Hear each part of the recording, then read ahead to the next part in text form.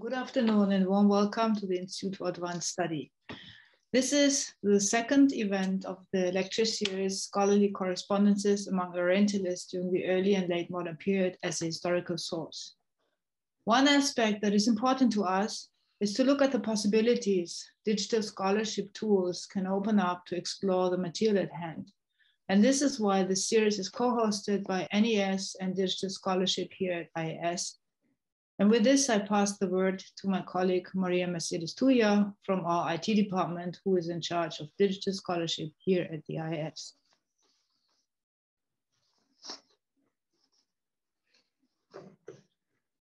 You're muted, Maria. Maria, you're muted. So much for technology. Thank you very much for that one.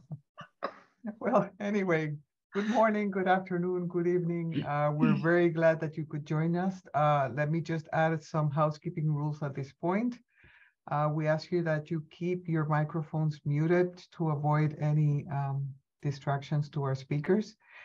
We will be using the chat for questions and comments. Please feel free to add them during the talk or at the end of it. And at that point, Sabine will be handling the reading of the questions. Okay, and now I'm very happy to introduce today's speakers, Rukayyah Reichling and Kotoz Abdelhafiz, who join us today from the Netherlands and from Belgium. Kotoz Abdelhafiz and Rukayyah Reichling both are early stage researchers of the European Marie Sklodowska-Curie ITN project called MEDA, an acronym for Mediating Islam in the Digital Age. Central to the MEDA research program stands the premise that technological innovations and digitalization have a tremendous impact on Islam, Muslim lives, and the study of the Middle East. Within the broader MEDA framework, Kotoz Abdelhafiz works on a sub-project titled Arab Orientalist Encounters in the Colonial Age. With the aid of digital tools, he researches the complex networks of Orientalist scholars in Europe, as well as Muslim intellectuals in the Middle East, to uncover their interconnectedness and scholarly cooperation.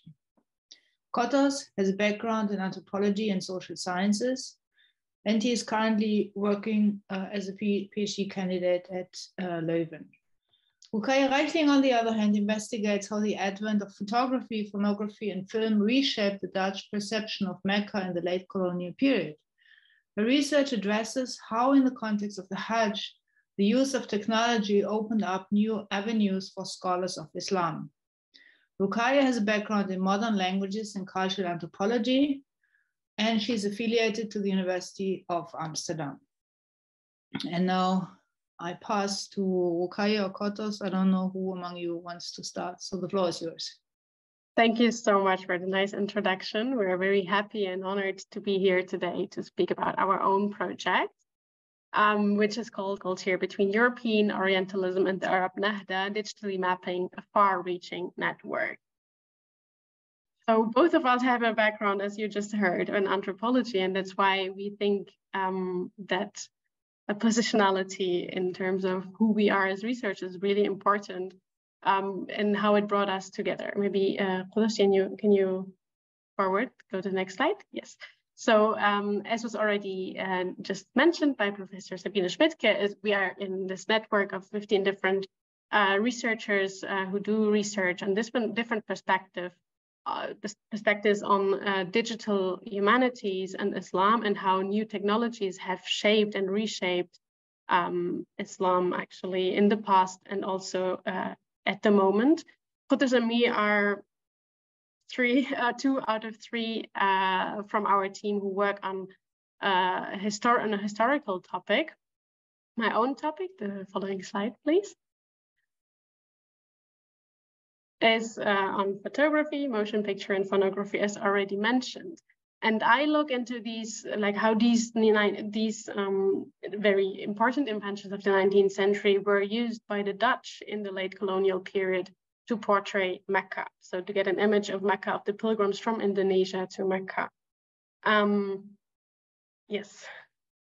And this actually brings us to the intersection, but Kotoz will first speak very shortly about his own project and perspective.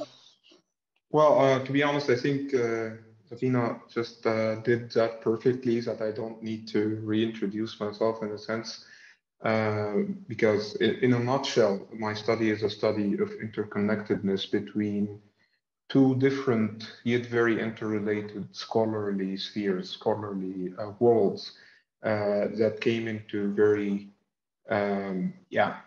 into very significant contact towards the end of the 19th century. But this relates to why we're doing this research, because in a sense, this research that we're presenting in this lecture lies at the intersection of my research interest on the form and function of scholarly networks forming around Oriental studies, especially during the colonial period, with Rukayyah's research, which heavily features the biography of a particular very significant Orientalist scholar, Christian Snow-Krochronie, who played a significant role in the early audiovisual study of Islam with his ideas about ethnographic photography and the usage of sound recordings in the systematic study of Islam. So it is no wonder that we meet around the figure of Ignaz Goldziher for one significant reason, that his enormous archival bequest, or naslas, serves as a goldmine of primary sources for both of us. For both of our research topics. Approached in a horizontal way, the massive distribution of the Goldziher correspondence over time and over space helps the accurate drawing of the network of Orientalism until the end of the First World War, illustrating the disciplinary connections both inside Europe and the Muslim world and towards the Muslim world. Yes, and on the other hand, the potential of approaching the bequest of Goldziher in a vertical or in-depth way is best illustrated in the study of the plentiful correspondences between Goldziher and also Snow-Krochronie. Spanning between 1883, when their correspondence started, until Goldziher's death in 1921, there are 438 letters that document a very passionate and fruitful relationship between these two of the most prominent scholars of Oriental studies that may, in the period that may actually be called the golden age of the discipline. These letters shed light on personal concerns, professional experiences, and collaborations that explain a magnitude of aspects of the life and work of Christian Snow-Krochronie, who is still a very contested yet foundational figure in Arabic and Islamic studies in the Low Countries and in Europe as a whole. So in this presentation, we aim to illustrate how the synthesis of biographical sources with primary sources from large caches of correspondence, such as the Goldziher Naslas, opens up new avenues for the historization of the development of both research projects and research networks or scholarly networks. Most of this effort is deeply rooted in possibilities that were only afforded to us as researchers due to the digital nature of these sources that we use and the digital context in which we conduct this research. Accordingly, this effort is shaped by the digital availability of the sources and is concerned with making the results emerging from this research also digitally available and, in a sense, digitally compatible. And we will talk about this in more detail towards the end of our presentation. Yes, so one of the leading questions that both of our research is driven by is how did Islamwissenschaft, or the study of Islam, unfold in the early 20th century? And we want to approach this by this case study of Goldziher's work, known as Al-Mustazhiri, but it's also Fadaih al-Batiniyya. And we use to approach this and how this came into being, we look into the correspondence of Goldziher with Snow-Krochronie mainly. Essentially, what we're trying to do is creating a window into the backstage of this scholarly production, or if we use the cinematic language, we're trying to build a making of this research project, of this result that Goldziher ended up with, that is the book and the edition that he made of this particular manuscript. So in doing so, we will be able to clearly highlight the mediatory role that was played by Goldziher in connecting different communities concerned with the study of Islamic heritage, both in Europe and in the Arab world as well. So accordingly, we show how this approach enables us to unearth scholarly contributions that do not usually make it to the final form of research work, that do not make it to the front stage of research results. At this stage, we turn to Goldziher's memoirs, or the Tagebuch, to establish Goldziher's involvement in 3 distinct scholarly communities that engaged in the systematic study of the Arabic and Islamic culture. Each of these communities is linked to a study trip that Goldziher conducted at one point in his life beyond his native Austria-Hungary. The first community is the community of the German Orient and Islam Wissenschaft of the late 19th century. And in this Goldziher's membership into this community emerged throughout his time doing his postgraduate studies on a scholarship from the Hungarian government in Berlin and Leipzig between 1868 and 1871. In this period, Goldziher studied directly under some of the founding figures of the 19th century German Orientalism. We're talking about names such as Wittstein, Haarbrucker, Steinschneider in Berlin, and more importantly, we're talking about Heinrich Fleischer in Leipzig. Fleischer will not only play a fundamental role in Goldziher's scholarly development by directing his research interests towards manuscript philology and Islamic history, but would also eventually become Goldziher's mentor and doctoral father, Dr. Vater, as they say in German. And this very strong connection between Goldziher and Fleischer, who was probably the most important German Orientalist during his lifetime, did not only secure Goldziher a position at the Deutsches Morgenländische Gesellschaftsjournal as an assistant, but also placed him, if we use the Islamic terminology, in a sanad, a connection, a direct scholarly connection to some very important figures in the history of the Oriental studies in Europe, such as Dussassi, who was the teacher of Fleischer himself. Accordingly, this firmly situated Goldziher at the heart of the German scholarly community of Orientalism, or Orientalism until the end of his life, which is something abundantly clear in Goldziher's preference to conduct much of his work mainly in German. However, one of the most significant of Fleischer's many gifts to who many people considered as his favorite student, that is Goldziher, would be Fleischer's arrangement for Goldziher to embark on a semester abroad at Leiden University in 1871, which brings us to the second community. Yes, so the second community is that of the Dutch Arabic and Islamic studies. So the Dutch scholarly community, which was mainly focused in Leiden.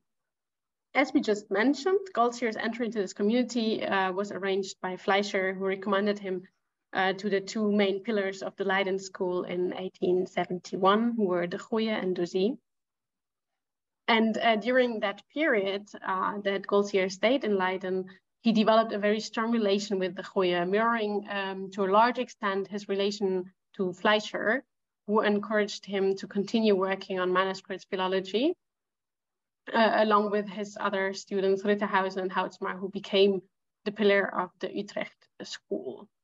And he also continued working on the history of Islam, which once again echoes the line of study he developed under Fleischer.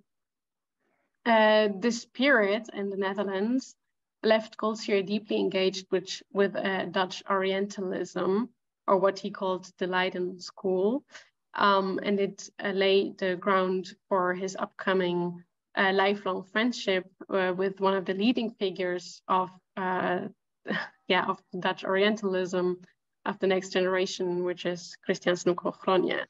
They first met in the early 80s in Leiden in the context of the International Congress of Orientalists.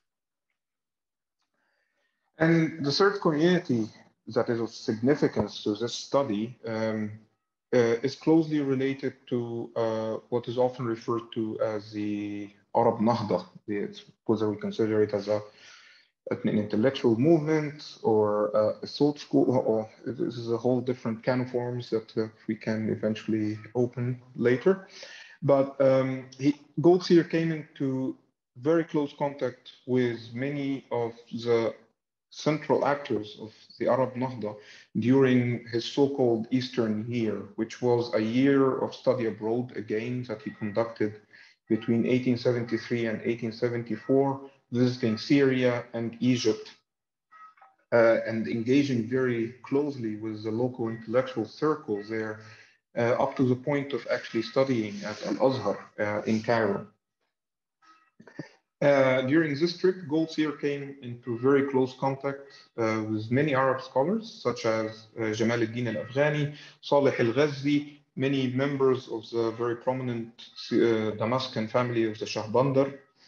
But amongst these many figures, the role of one particular scholar with whom Goldziher became intimately acquainted in the larger picture of the unfolding of the Arab Nahda has been coming into under the spotlight recently. Sheikh Tahir al-Jazairi, or the Walking Catalogue of Arabic Manuscripts, as more than one of his contemporary named him, has been the subject of an increasing number of studies recently, such as Ahmed Shamsi's latest book. And his role in setting the Nahda agenda regarding the Arabic and Islamic manuscript heritage has been enormous, yet understated. This, amongst many efforts, includes the establishment of the two most important centralized libraries in the Sham or the Levant region.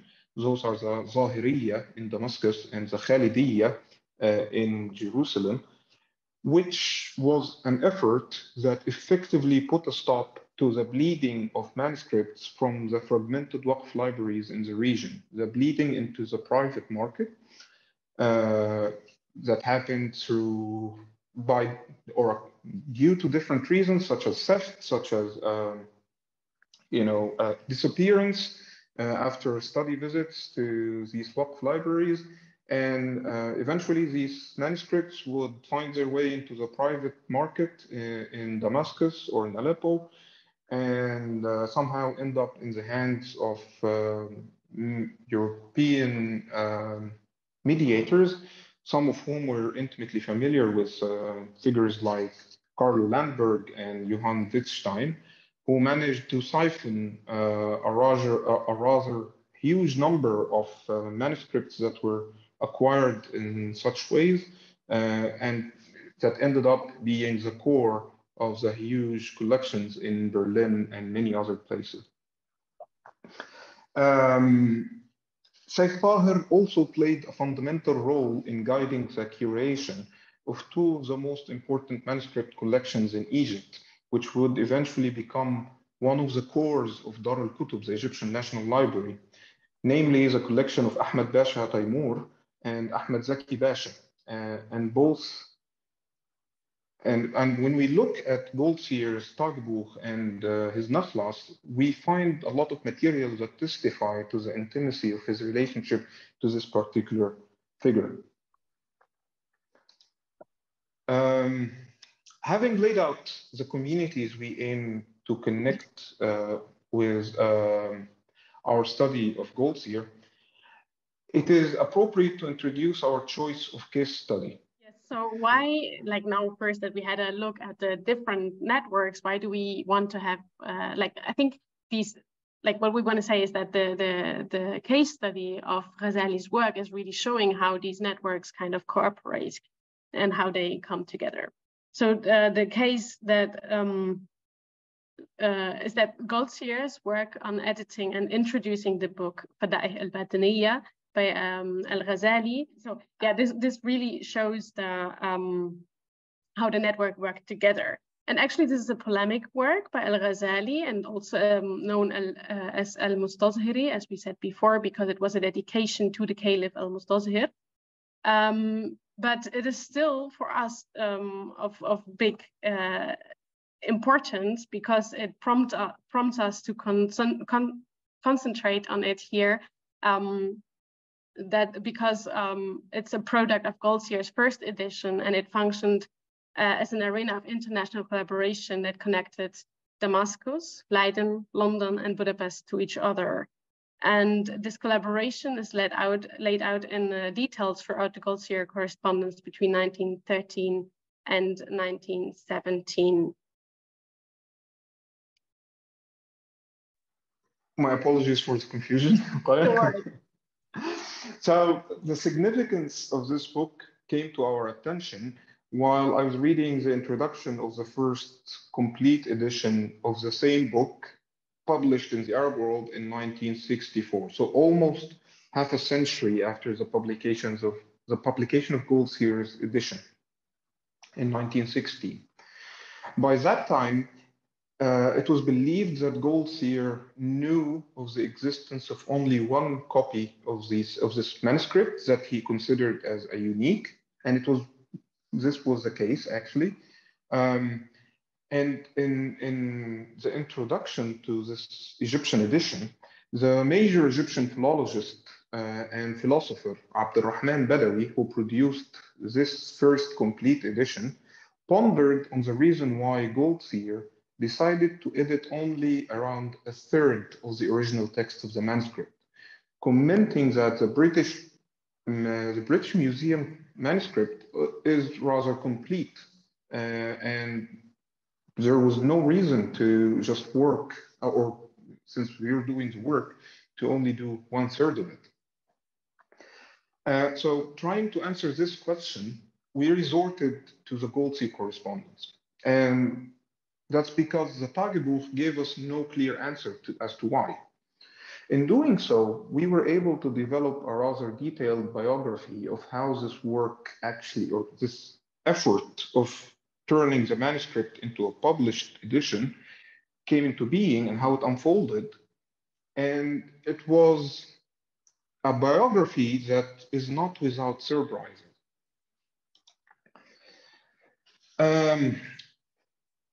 So how did it all start? It started by an invitation by the British Orientalists, H.F. Ahmed, very difficult name to pronounce, so please pardon me, who sent Goldziher a letter on the 2nd of October 1913 and was clearly asking Goldziher to work on the newly acquired manuscript by the British Museum of Fada'ih al-Batiniyya, or the Mustazhiri. The next letter arrived on the 2nd of January 1914 and contained next to it a complete photographic reproduction of the manuscript. Whether Goldziher worked on this manuscript between the arrival of these images and the next letter that he received from Amidroz in July 1914 remained a mystery to us. We couldn't answer. The letter was very clearly a reply to a number of questions that Goldziher raised on the provenance and the pagination of the manuscript, which invoked our interest to dig further into the matter. And we came to a very interesting breakthrough in a most unexpected place. a short biographical essay in Arabic about Goldziher that was written by Muhammad Kurd Ali, who is the founder of the Arab Scientific Academy, and eventually he will become the first cultural and educational minister of the Republic of the Kingdom of Syria, an extremely important figure in the history in the intellectual history of the Arab world in the early 20th century. And first and foremost, a lifelong student of Sheikh Tahir al-Jazairi, whom, as we mentioned earlier, was a very good acquaintance of Goldziher. In this essay, Kurd Ali mentioned that he met Goldziher in Budapest in February 1914. So just 1 month after Goldziher received the photographic reproductions of the manuscript. And that Goldziher asked him a number of questions on Al-Ghazali and his work on Al-Batiniyya, some of which he could not answer, but promised to forward to Sheikh Tahir upon his arrival back to Syria. And upon consulting the Goldziher Tagebuch, we were able to confirm that this meeting actually took place on the 9th of February. However, Goldziher never mentioned or never mentioned any discussion of Al-Ghazali or Fada'ih al-Batiniyya or any of this work. So what we did next was consult the correspondence, and we could find a letter from Kurd Ali that was dated on the 30th of April, 1914. So 2 months, less than 2 months after the meeting in Budapest. And this letter mentions that Kurd Ali is attaching Sheikh Tahir al-Jazairi's answer to Goldziher's questions, which is also available in the Goldziher Nakhlas online. And in this most peculiar letter, we find Sheikh Tahir al-Jazairi mentioning the existence of a manuscript that he consulted in Damascus that was missing an ending, which means it's not the manuscript that was then currently as a British museum.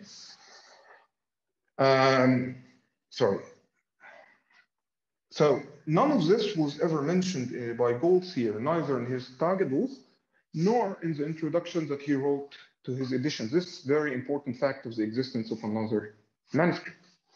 And the fact that Kurd Ali sent him a letter, once again, in 1920, more than 4 years after the publication of the edition, in which he inquired whether Goldziher's work on Fada'ih al-Batiniyya has been yet to be published, means that, or indicates that Goldziher probably never wrote back in reply to this letter, nor did he inform Kurd Ali or Sheikh Tahir of the publication of his edition.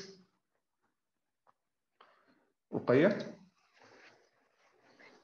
Yes, so that was a little bit of the Arabic correspondence on how this came into being.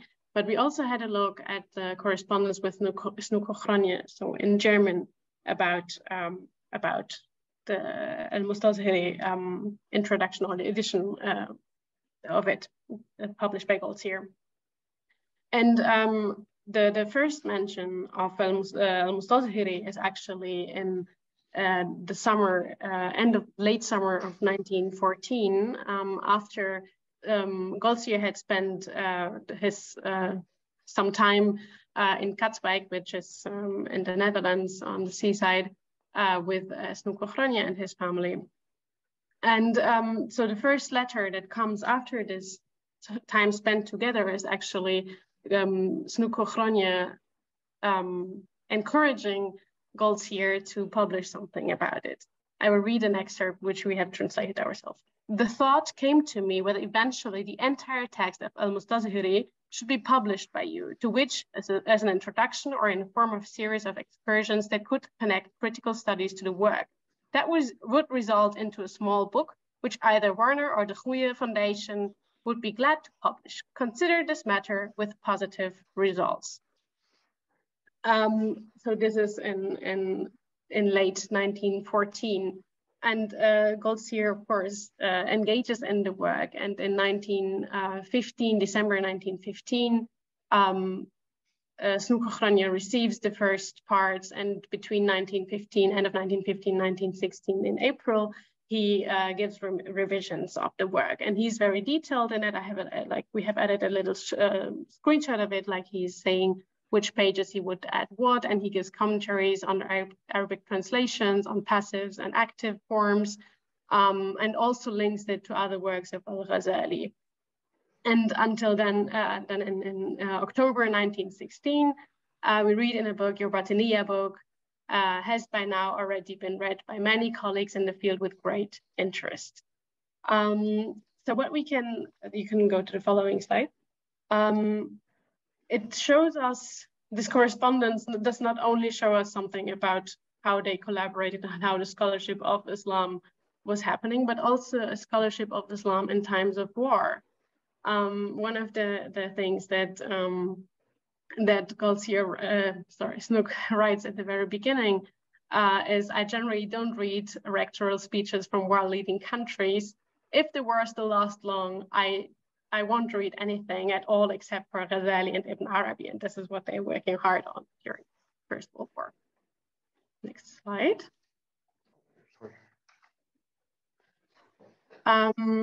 Also, very much reflected in the letter exchange is how the community of scholars was militarized was separated by militarized borders. For instance, we see that Snoek is kind of working as an intermediary between Goldziher and Amidras, who was in London, and he is he's forwarding messages between them, and also on for instance the exact size of the manuscript, they are. If I may interrupt, because I think it's important that we mention that this was happening because of the censorship caused by Goldziher being based in Austria-Hungary, which was at war with the Entente in United Kingdom or France and so on. So yeah, the correspondence became very physically difficult in a sense. Yeah, and also physically difficult in the sense of how Goldziher would obtain the manuscript, how Snoek would obtain the manuscript which Goldziher wrote, and in the end we found that he got it via the consul in Vienna, which is written in the Tagebuch. You can go to the next. I think we need to hurry up also a little bit. And of course, we read in between the lines also the attitudes towards the war and what the scholarly community can mean to that. Snoek writes in February 1915, I'm convinced that as soon as this awful illness, the war he's referring to, will be overcome, men of science will be among the first who will feel called upon to heal fractures and to jointly pursue general human aims. Next slide. Another really important point that we found also in Snoek's commentary on Goldziher's work is that he was disapproving of the fact that Goldziher would only publish a shortened version of the Al-Mustazhiri manuscript, and this is not explained, also not in the introduction that was finally published. And Snoek insists 6 times in his letters of the importance to publish the full manuscript of it. And then from the mid 1915 onwards, he kind of does not insist on this anymore. I have also selected a couple of quotes on that. Next slide, which also represent very much how Snoek was. I continue, so in November 1914, both of them, I continue to find the complete edition of Al-Fada'ih as desirable. I'm always uncomfortable with getting to know a book, especially such a small one, only from its excerpts. The reader, for whom the presentation becomes here and there too extensive, may skip what's too much for him. I like reading the entirety. One should not mutilate such relatively small treatise. This doesn't impede also me from having preferred if Ghazali had produced his Ihya to maximum 2 volumes. And then he continues, I'm not happy about your aversion against the complete publication of Al-Mustazhiri. I still hope on your conversion to the right path. And what is interesting is that actually this is the same critique that he also got from their scholars. I think Kotoz, your turn. Okay, so Snooker-Cronja's disapproval would eventually prove on point, particularly in the Arab world, where the omission persisted for more than half a century until the publication of the work by Abdurrahman Badawi later on. And I'm sorry about that. Yeah, and so Abdurrahman Badawi will eventually produce the first complete edition of the work, in which he will also use another manuscript discovered later at the Qarawiyyin collection in Fas, Morocco.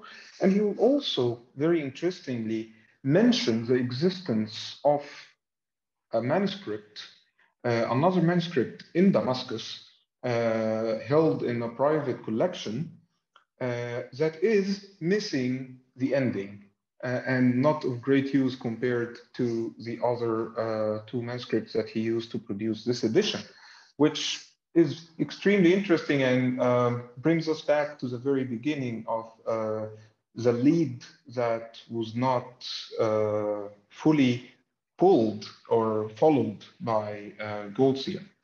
And in the present day, we still do not understand why Goldziher decided to make an abridged version of the Fada'ih al-Batniyya, especially that it's so small. And this unexplained omission is often utilized by many conservative Arab scholars as a case in point in the wider narrative of an Orientalist conspiracy that is intentionally misrepresenting Islam and Islamic scholarship, in a sense. So, in a sense, I think we're running out of time, so I will try to run a little bit. And this will lead us to our next point, which is basically the role of digital scholarship in all this. So this research was fully conducted within a digital environment. And this means that the digital nature of the primary sources has informed to a large degree our approach to its collection, ordering, and analysis. And to this end, I will just stop the screen sharing for a second until, or actually change and share another screen with you.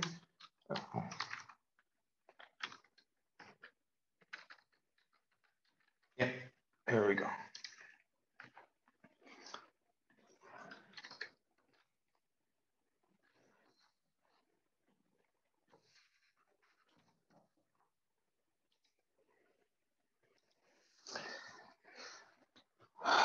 Okay.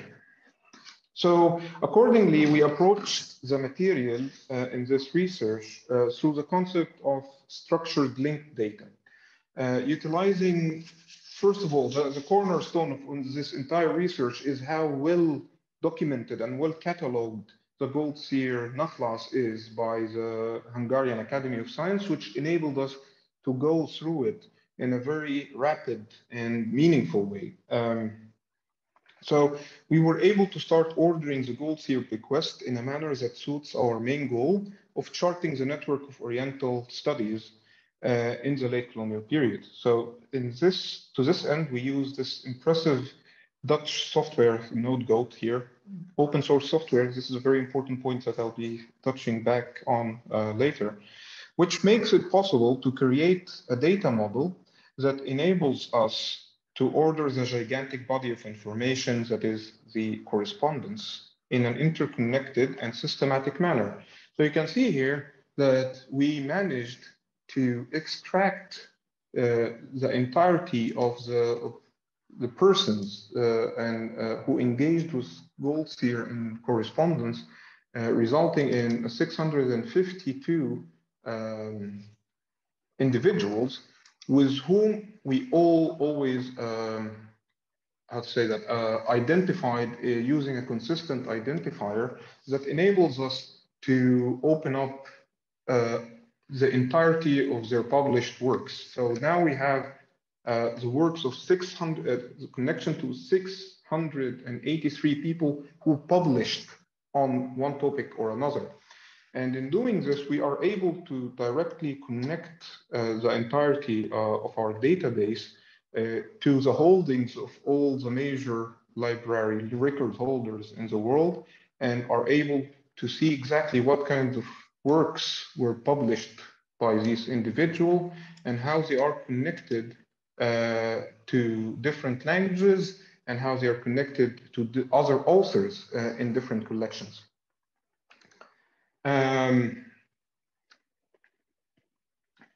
In addition to that, we were able to isolate different research projects that are engaged in this that were represented in this correspondence. So for example, over here, we have the research project of Kitab Fada'ih al-Batiniyya, in which we are able to isolate the different correspondence, this is of course done by hand, that discuss the matter and show exactly what they were, and record in an organized manner what kind of contents or what kind of topics they were dealing with, as well as isolate the collaborators who worked on this project and be able to follow them in the same connected and consistently identifiable manner.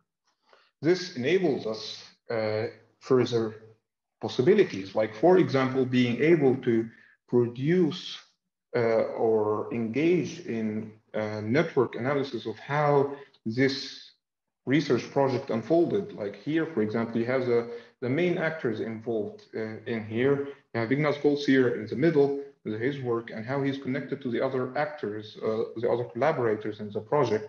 And you see that the intensity of communication on the topic with Christian Snow-Krofronia was much, much more condensed than it was, for example, with Kurd Ali, who was an indirect connection to Tahir al-Jazairi, or compared to Ahmed Rose, who was isolated from Goldziher through the First World War.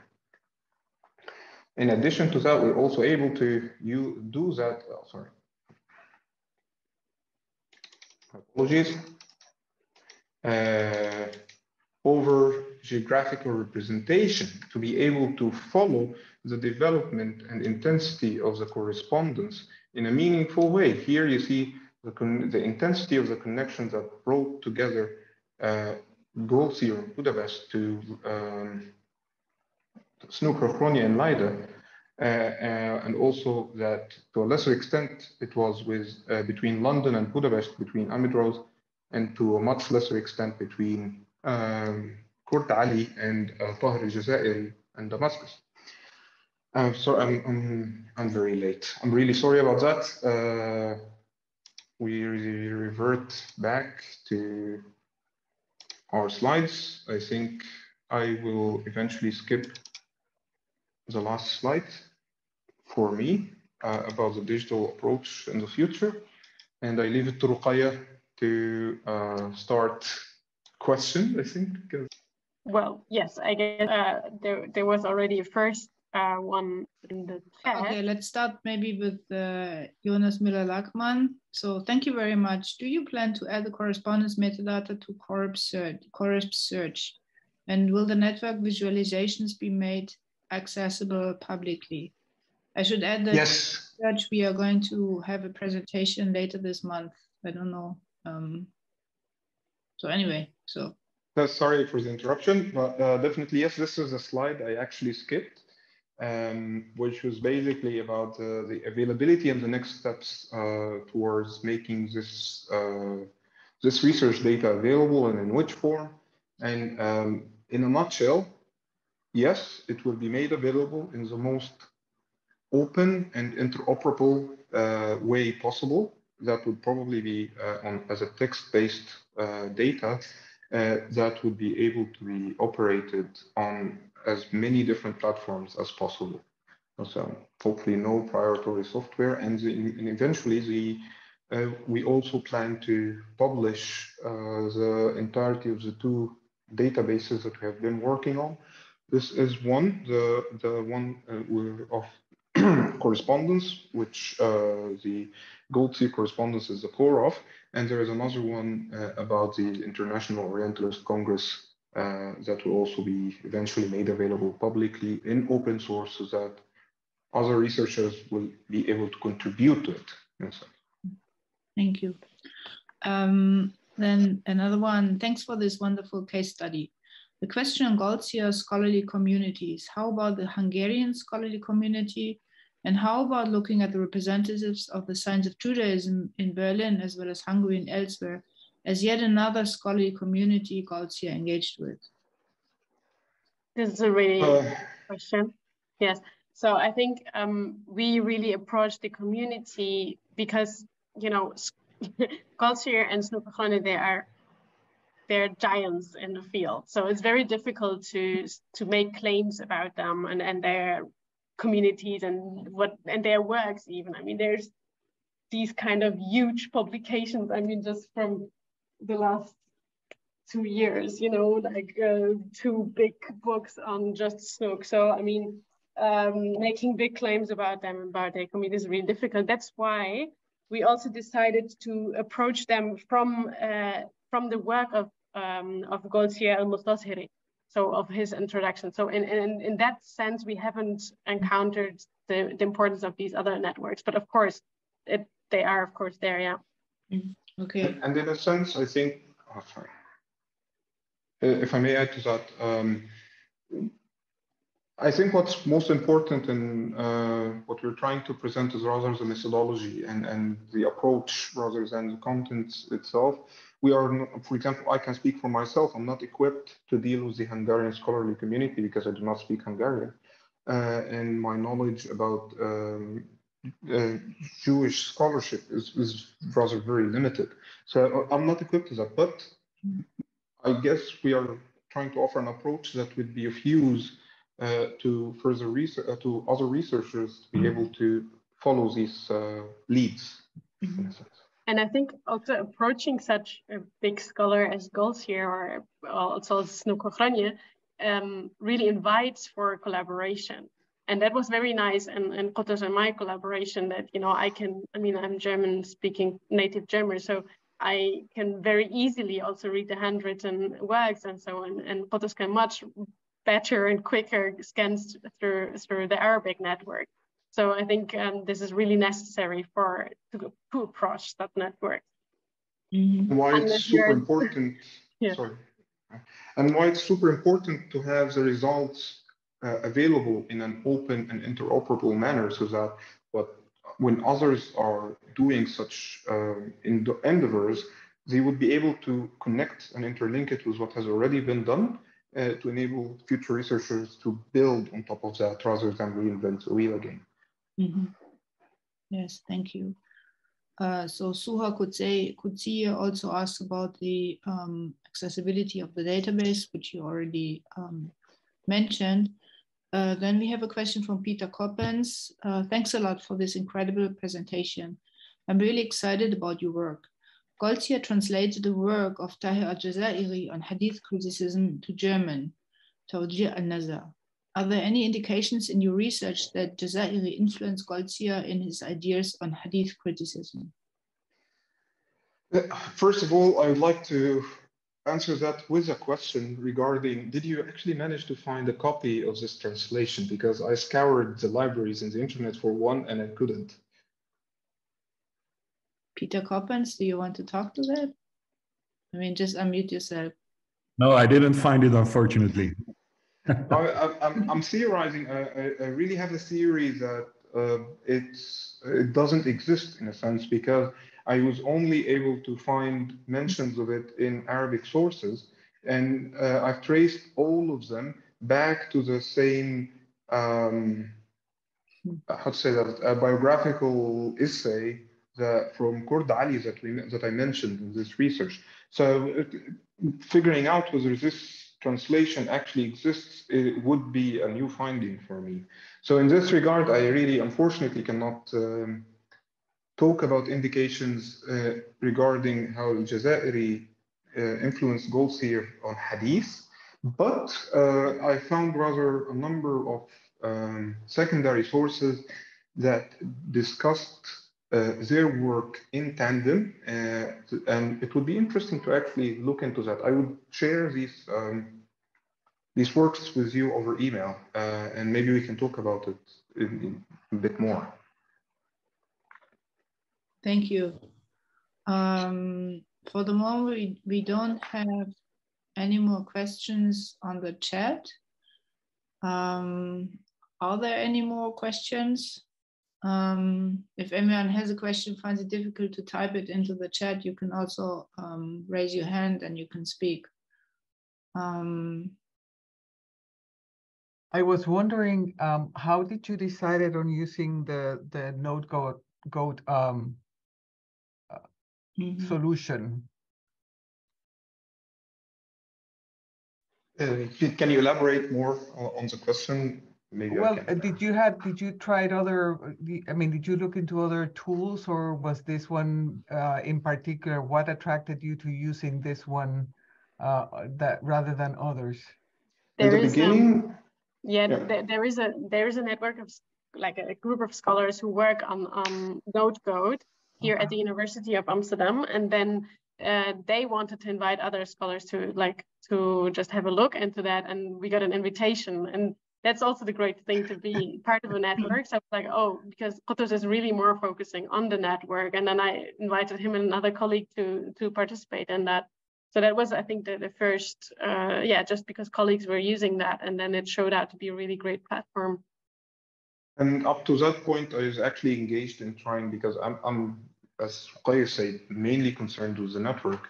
I've been engaged in trying to solve this problem using more traditional solutions, that is Gephi, to be able to do more in-depth network analysis. But what I realized that Gephi offered a rather flat interpretation of a network that did not enable me to make the connections that I was most interested in. I was most interested in creating meaningful connections between different bits of data. So I needed more depth in there, and I needed to relate different data points of different kind to each other. I needed to relate works to people, to geographical places, to time. For all of this to happen over time. Exactly.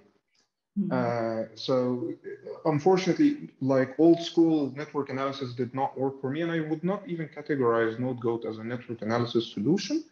But in a sense, I find extremely useful or extremely promising uses for it as a databasing solution that enables exploratory research that would eventually help a researcher do their, do their analysis rather than do it for them, if that makes any sense. Yes, it does. Thank you.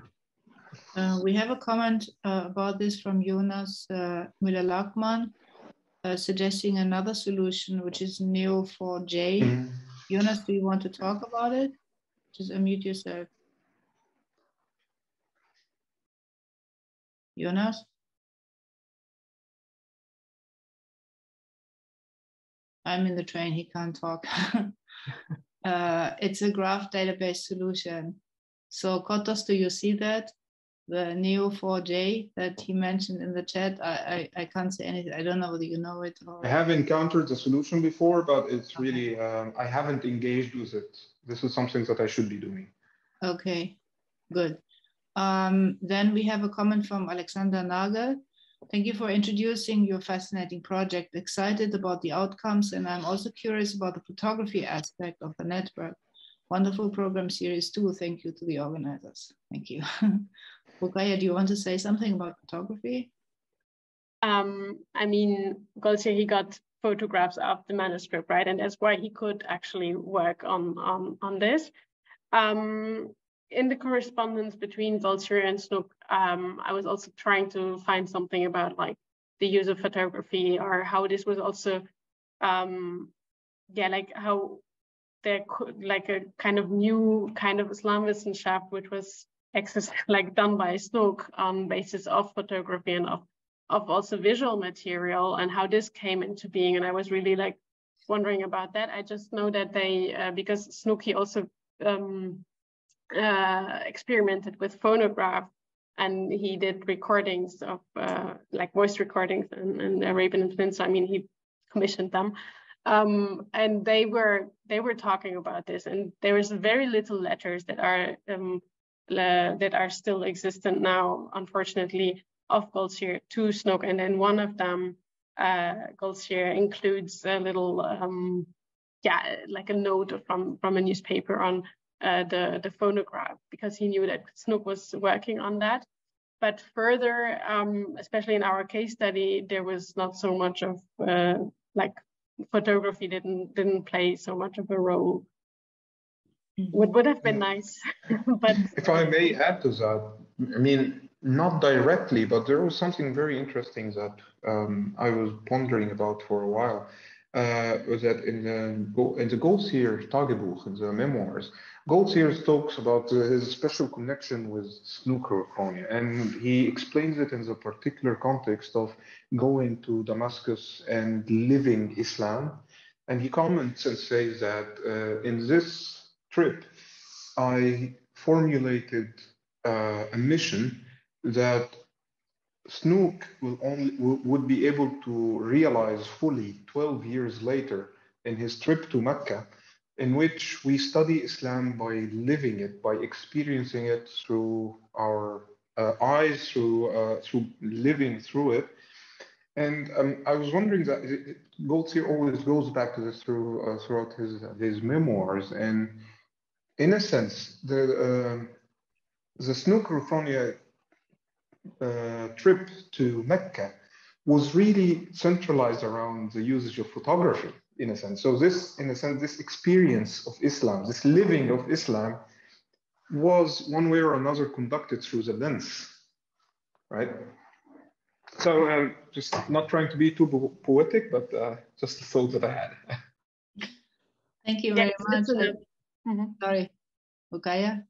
Yeah, it's another way, of course, of capturing a community, right?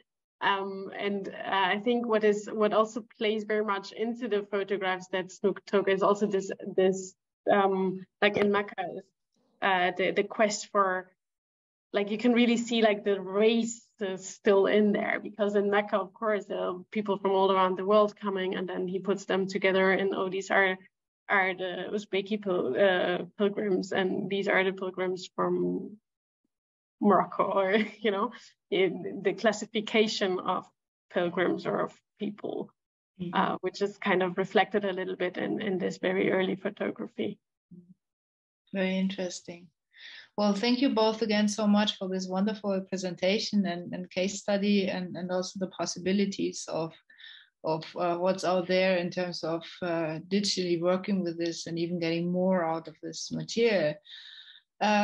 So with this, we are now coming to the end of today's session, and please do stay tuned, and in particular take note of the next event in this series, which is Friday, February 10, with a lecture by Ernst Herb entitled Levo Strauss' Letters to the Arabist Paul Kraus, Between the Search of the Hidden Truth and Exile in Mitzrayim. And please note that this lecture will take place at 9 a.m. EST, because our speaker is based in Hong Kong, and so he cannot do the usual noon time at Princeton. So it's 9 a.m. Princeton time or New York time. So please make a note in your calendars. And details and additional information on the series can be found on the links that are also in the chat. So visit either of the different pages, or just register for the next one, and we are happy to host you again in a few weeks' time. Thank you again, Rukayyah and Kotoz, and thank you everyone who came.